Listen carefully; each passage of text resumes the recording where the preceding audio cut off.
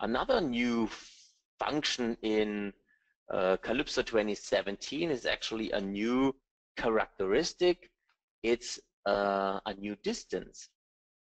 You will find it behind size, distance, and here it's called caliper distance Cartesian and the caliper distance polar, which is actually almost the same like the simple distance.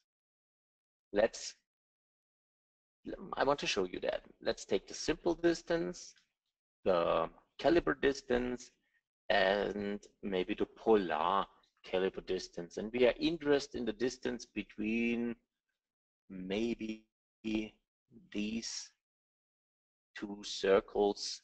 Put the circle down here and this one. Let's run them quick. So the simple distance, the old one is not new for you. I just want to repeat that. And we were interested in the y value, for example.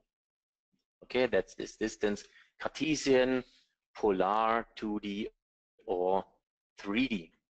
So what is new now with the caliper distance? It's almost the same. But if you select the first and the second feature, that we have the same example, we also want to evaluate y, but from centrum to centrum. The first thing is that immediately we can see, let's call it dimension error, like in the drawing. We can see the evaluation direction. The value is the same, 35313, of course, because we evaluate from centrum to centrum in y direction. But what happens if you're interested in the biggest diameter from here to here? In the past, we had to use either a power feature or the result element to calculate the distance plus the two radiuses.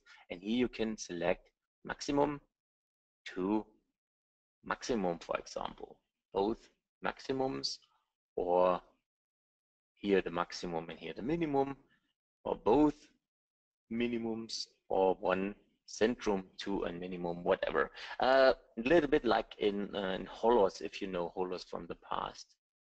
Centrum to centrum, or min and max, or min and max and max, whatever.